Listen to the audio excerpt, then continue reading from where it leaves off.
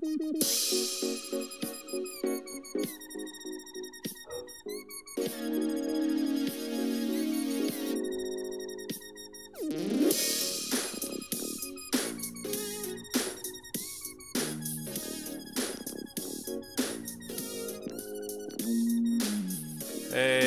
what's up, fam? Welcome to the On Deck Circle podcast, powered by fantasy6pack.net.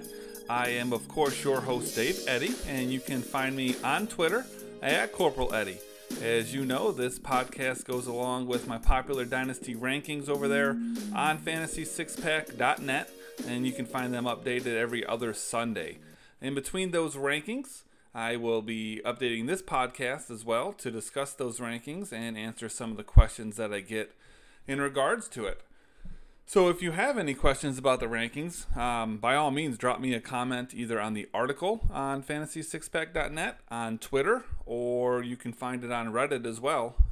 So by all means, do that. I definitely love to get the questions and get those answered for you guys. This is definitely one of my favorite parts of, being on Twitter and Reddit is, answering those questions for y'all.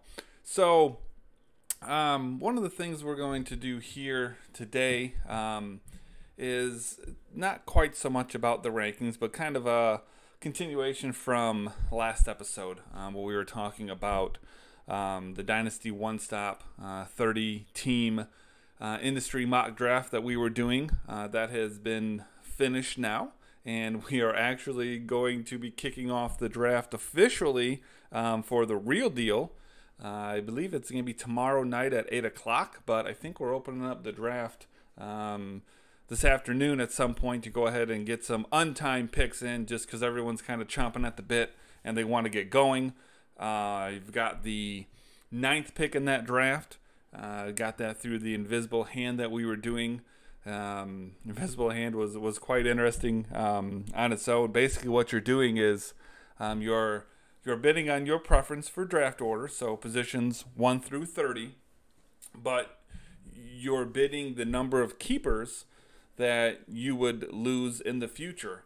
So we've got 55 roster spots that we're doing for the draft. So for example, I believe it was 4 keeper spots for the 9th pick. And so what that means is at the end of this upcoming season, I will not be able to keep 4 players. And then 2 years down the road, that gets cut in half. I won't be able to keep 2. 3 years down the road, that gets cut in half again. I won't be able to keep 1.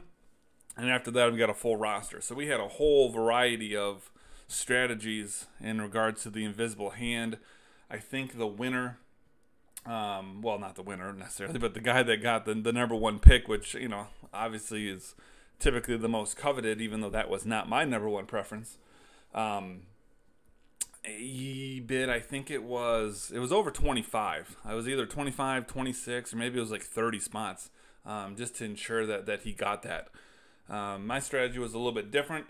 I did bid on those spots, but my number 1 preference, like I said, was 9, which is what I got.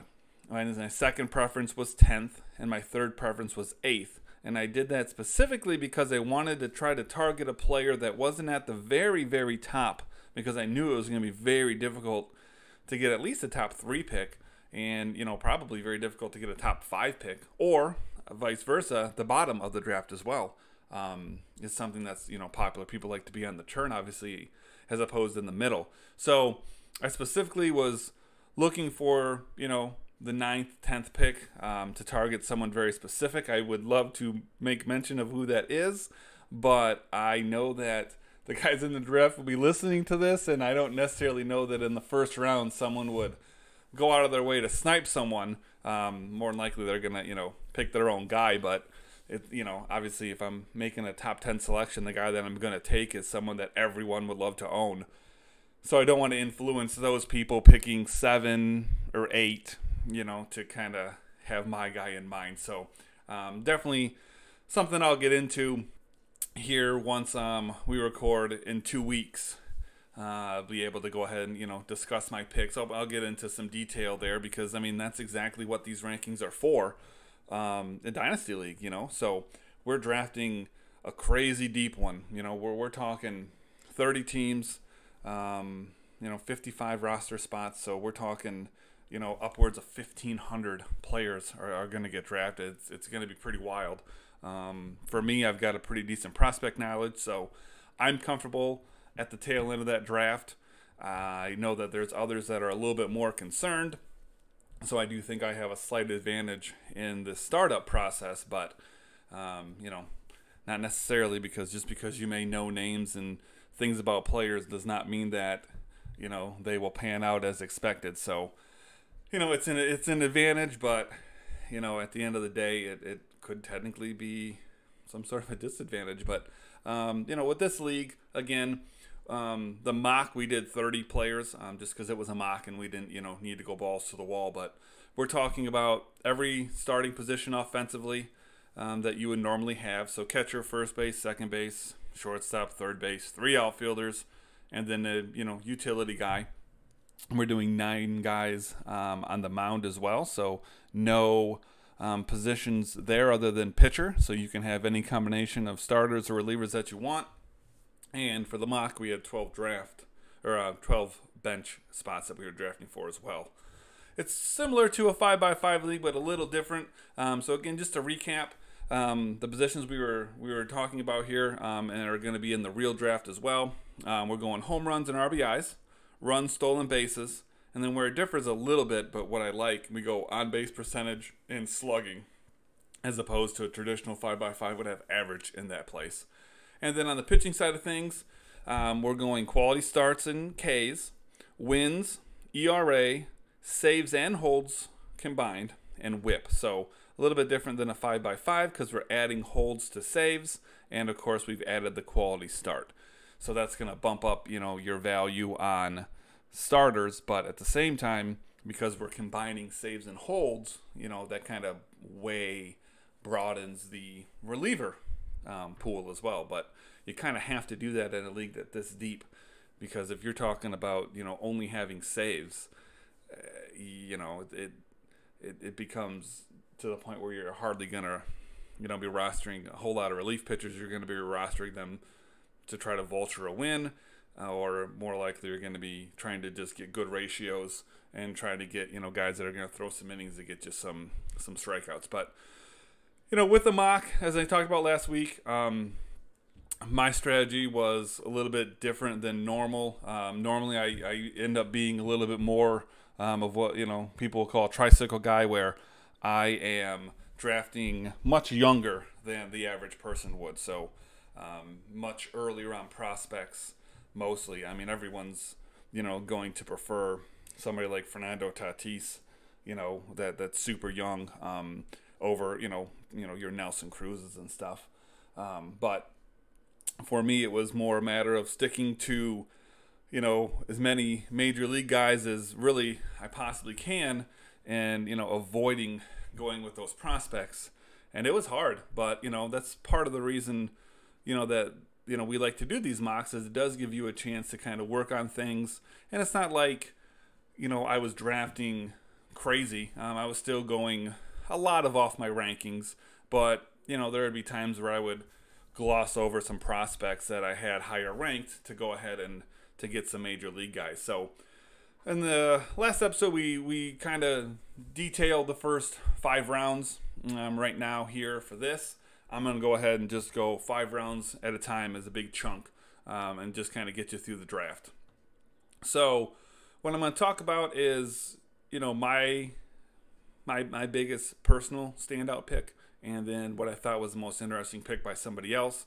Now again, we're going 5 rounds at a time here, so 150 picks, in this chunk. So, it was a lot to look through, but I wanted to pick out something that I thought really stood out to my eye, that I wanted to discuss. So for me personally, the 6th round, I went with Roberto Osuna. Now, he is a young closer, of course, who is not likely to lose his job anytime soon. And he's actually someone that I was targeting because I wanted to get help in the save category with someone that I felt very comfortable with in the future. Normally, dynasty leagues, especially startups, relievers are not somewhere that I target at all. The save position, or the save category, the closer position is very volatile. As much as I think pitching is volatile, you can ramp it up even further when you start talking about relief pitchers. So that's not usually something that I chase at all. But I was really a big fan of the prospect of owning Ozuna, just because he has elite ratios, and like I said, I don't see him losing his job anytime soon. He's been an elite closer, and he's someone that I think I can rely on. The reason I decided to talk about this pick in particular is because in retrospect, I would not have made this pick. So here's a little PSA for everybody, and you would think that I would not be the one that would make this mistake, but read the rules before you start drafting, because even though I talked about it, did not quite realize that it was a saves hold league.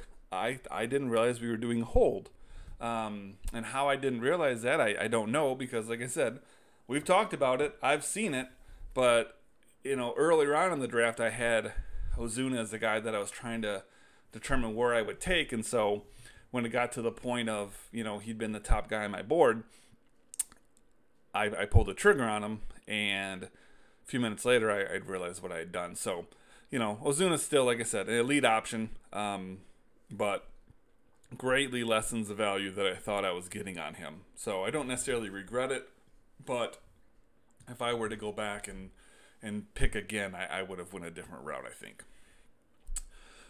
Picked by somebody else that I found very interesting, 7th round, 190th pick. Dynasty One Stop. That's Nathan, who was on the last episode. He took Brendan Rodgers. Now, Brendan Rodgers is a guy I have 135th in my rankings. So obviously, I love the value here. He's getting him, over 50 spots better than I have him ranked. And I still seem to be, one of the higher guys on Rodgers at this point. So many people are down on him after that dismal debut he had in 2019. But again, it's a very small sample size. I absolutely still believe in him. And he's got the Coors advantage as well. So, he's definitely a guy when we do the real draft. Here, maybe starting any minute, really. Maybe I'll be able to get a live pick in on the air here. We'll see. But he's a guy that I'll definitely be having in mind. I think that, I'm higher, like I said, than most on him. So I may end up pulling the trigger on him. We will see what happens. Rounds 11 through 15. Pick for me that stood out the most was in the 12th round with pick 354. I'm going to butcher his first name, but I took Artidis Aquino, outfielder for the Reds. Very high risk, high reward type player. Was definitely out of nowhere that he came basically for 2019, the performance that he put up. And it's more a matter of, is this a sign of things to come? Did he figure something out? Or, is this just a flash in the pan? I took him here because he was a, tremendous value, in my opinion. Like I said, I got him 354th overall. He's ranked 192nd on my board. The only reason that he sat for so long is outfield, as I mentioned last episode, was a spot that I was really focusing on. And so my starting outfield was already locked up. But that's part of the reason why I did take him when I did, is because I don't think that, he held the same risk for me that he would have for others, because my outfield was filled. So by default, he automatically goes into my utility spot. If he, was more of a flash in the pan, it's not so bad. I can fill him with, replace him with anyone from my bench. If he, is that huge power guy that, we seen in 2019, then, I've got 4 incredible outfielders. So, I felt like it was well worth it, and the value was obviously there, in my opinion. Pick from somebody else I found interesting, 11th round.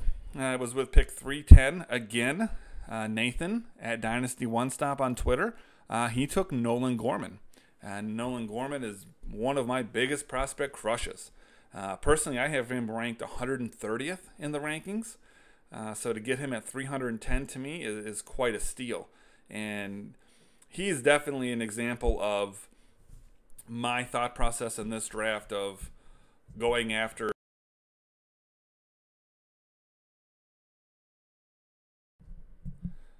definitely an example of me going, with win now type guys, because obviously I like Gorman a lot more than Aquino, but Gorman didn't, fit what I was going for.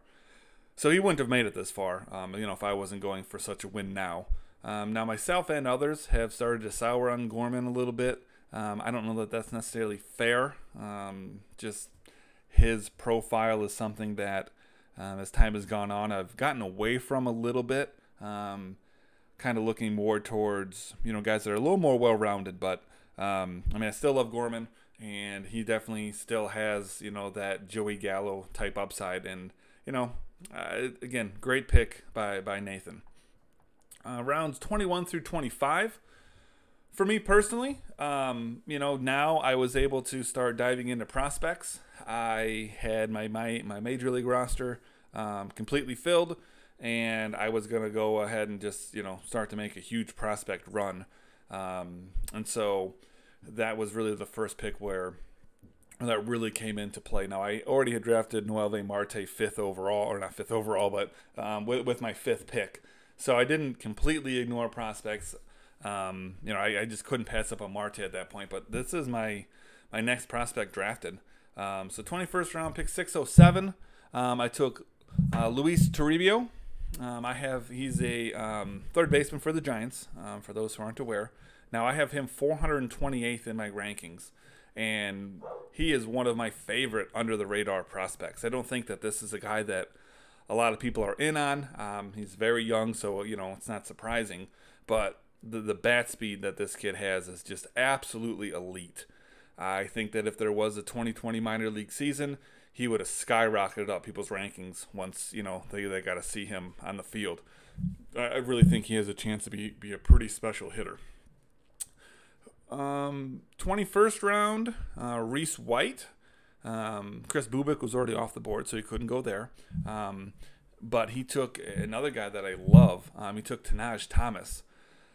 Again, that's a prospect I think would have been in for a big year. Had we had a full minor league season, I definitely see him being a guy that would have jumped up the rankings too. Tanaj Thomas was somebody that was definitely on my list. I just was looking more at bats, so I didn't end up getting to the point where I was going to pull the trigger on him. But hell of a pick by Reese White there. And then final 5 rounds, 26 through 30. My favorite pick came in the 29th round. It was pick 847, a name that you all will know, Aaron Sanchez. Now, I've got him 490th in my rankings. So, him falling all the way down to 847 was great for me, but I can totally understand why. This dude has been a walking injury. Now, if he's healthy, and granted that is a big if, I definitely think he has all the makings of a top 75 dynasty starting pitcher. Like I said, when healthy, this kid is good, and we've seen him at his best. But unfortunately, his best just doesn't seem to last very long. So I thought it was well worth the gamble to go ahead and pull the trigger on him. Guy that, I could sit on the bench and, wait to see what happens in 2021. Now, with a deeper roster as opposed to, this mock, which, like I said, was only 30 teams, and we're going, twice that here. I don't think that Aaron Sanchez probably would fall quite so far because you have more room to stash him on the bench. But I will definitely be keeping my eye out for him as well, and maybe some others. My favorite pick that was not by myself was in the 26th round. It was pick number 722. Michael Waterloo on Twitter took Diego Cartaya. Diego Cartaya is absolutely my favorite catching prospect in the game. Now, that doesn't mean that, he's the best talent-wise, because obviously he is not by any means at this point. But I will put the upside of that guy's bat against absolutely anybody. Now, he comes in, unfortunately, at 666 in my rankings, so that is a little bit concerning. But what's more troublesome than that is he's got Will Smith and Keibert Ruiz ahead of him in that Dodgers system right now. Now, I think Cartaya will be an impact bat at the major league level as a catcher. It just may not be for the Dodgers. I don't know what they're going to do with those 3 guys. Obviously, Will Smith is there and doing well now. Ruiz is also a prospect, but he's a little bit further along than Cartea is. But at the end of the day, I think Cartea quite dramatically has the best upside of those three. So I don't know if Smith or Ruiz will get traded, or Cartea gets traded, or somebody like Ruiz doesn't quite pan out. I don't know, but I think that of those three, Cartea is going to be the guy.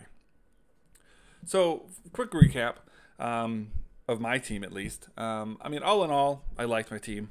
Obviously, I think you'd have to have a lot go wrong to end up having a team that you didn't like. But like I said, I built this very much win now. And that caused me to shy away from my rankings a little bit, just because, I was bypassing prospects to fill, starting roles right off the bat. So taking a guy like Eric Hosmer at 247th overall, or Colton Wong at 294 overall, were not picks I would typically make. The Wong pick, honestly, I did not hate. I actually, was pretty happy with that pick, but Hosmer was a tough one at 247. I actually sat there and I thought about that one long and hard. That was one where I did not want to take Eric Hosmer there, but I was in the need for a first baseman. I had let that position slide, and there wasn't really much after Eric Hosmer that I liked any better than him.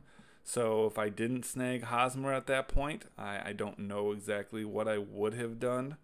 To be honest with you, at that point in time is when I was really looking hard at Gorman. But like I said, it was hard because I was intentionally not going that route. I would have loved to have taken Gorman at that point, and I went back and forth between what I was going to do, and finally I said, nope, stick with the mock draft strategy, take your medicine, take Hosmer, and just see how it goes. And that's what I did. Now, like I said, it was just quite hard to do that for me. But it was a good exercise because I know that I'm not going to be full-blown win now whenever we do the real draft. But I also don't think I'm going to go as prospect-heavy as normal. But to be honest with you, it's really going to depend on how the board falls. I think in a perfect world, everyone that's in this draft would draft for win now. There might be one or two guys. We're talking about 30. And we're talking about 30 guys who know their shit. But there might be one or two who are going to go into this saying, nope, I'm going to, field the major league team because, I have to, of course. But I am focusing on trying to win 2, 3, 4, 5 years down the road. And that's cool. I get that. I would never go that prospect heavy. But, I think most people, if given the opportunity, the board fell correctly, they would draft for win now. So we'll see what happens with my strategy. Like I said, I'm going to probably head into it with more of an eye to win right now. But, I'm a prospect guy at heart. So, we'll see how the board falls. It'll be interesting to see exactly the difference between the mock and the real draft. I think that, people will draft a little bit differently. I know that, like I said, for myself, I didn't draft precisely like I would in the mock because I did want to get a little bit of practice at going more win now while still, following the ranks so that it wasn't skewed. But we'll see exactly what everybody else does, One thing I did not expect, though, and it kind of came along with having to pass on prospects, is I end up having a big run kind of in the middle of the draft on starters. So I didn't intend on doing that. I do like to build a fairly balanced team. Now, granted, I will almost exclusively, be more hitter heavy, but I think everybody is. But I did plan on being more balanced as well as, building for that win now. But man, the way the board fell to me, it was just bat after bat after bat after bat that was the best pick for me. So I had a run from my 13th to my 19th picks of nothing but arms. And to be honest with you, I think I built a pretty decent rotation. There's a lot of risk in those arms, So I'm definitely going to keep that in mind, when I do my real draft. I might have to force myself to take a picture here and there, but I like how it turned out. It would have been curious to see how well my hitting was able to hold me up, because this is a roto league, and it would have been interesting to see how that pitching staff, worked out. If everyone stayed healthy, I would be in pretty good shape. But there's a lot of question marks that were in there, while all, good big league talent. So it'd be interesting to do the real draft. Like I said, here it's going to hopefully start for us here in the next hour or so. But yeah, I'm really looking forward to it. And doing that is going to be really good for this podcast too. I really want to get in depth with my thought process for these picks. I hear a lot from people who say, well, these dynasty rankings that people do are bullshit. Nobody follows these whenever they do a real draft. Everyone puts these prospects up so high, and nobody would really take Wander Franco in the top 20.